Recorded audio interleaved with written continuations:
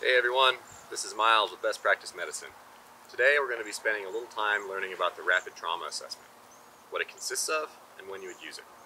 The Rapid Trauma Assessment is used on major mechanism of injury patients or unconscious patients with an unknown mechanism of injury to rapidly obtain a quick inventory of all the body systems that may be injured on your patient.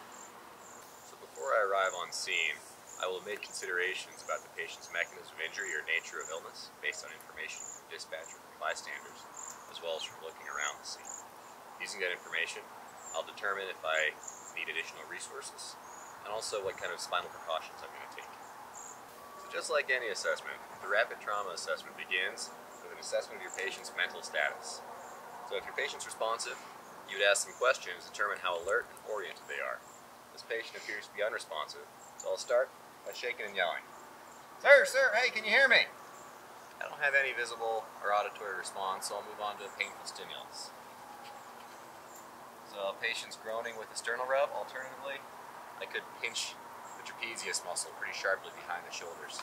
So after you check the patient's mental status, it's time to go into ABCs, and we're in find and fix it mode with this. Any problem we find with the patient's airway, breathing, or circulation, you'll fix and manage until it's stable. To assess the patient's ABCs, I'll do a visual inspection for major bleeding when I approach. I'll inspect the airway, find a central or distal pulse, and look, listen, feel for respirations.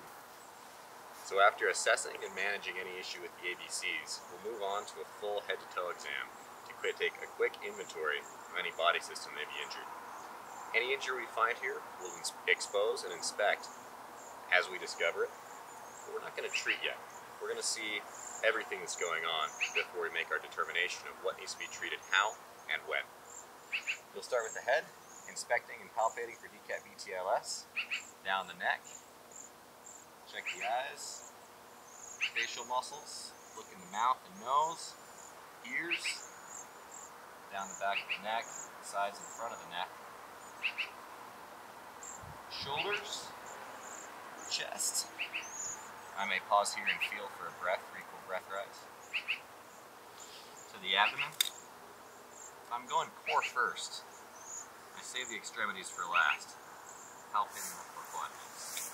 Pelvis. Legs.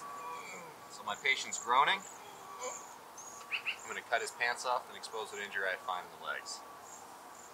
Moving on.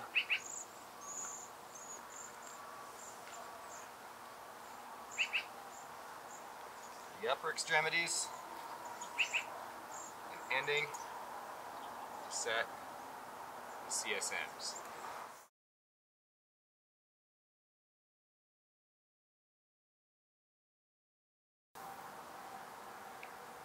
Take his hat off here, scalp,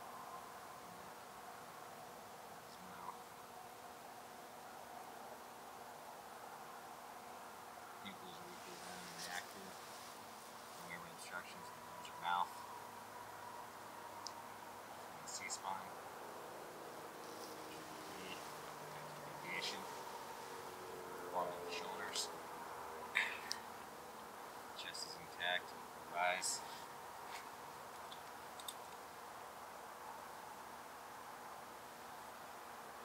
rigidity or distension in the abdomen, patient's pelvis is stable. Verbalizing to the tongue perineum. Got some deformity, crepitus there. I'm going to go ahead and expose that and see what's underneath.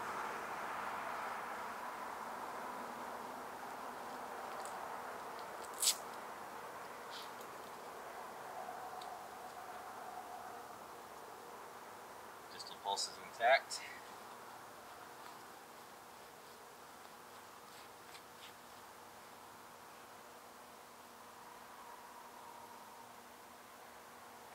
Distal pulse is intact. I hope you enjoyed that video on the Rapid Trauma Assessment. I hope it was helpful. I hope you learned something. I'd like to thank Rob and Fred, their EMT students who volunteered to come out and be patients and responders with us. I'd like to thank you all for taking the time to watch.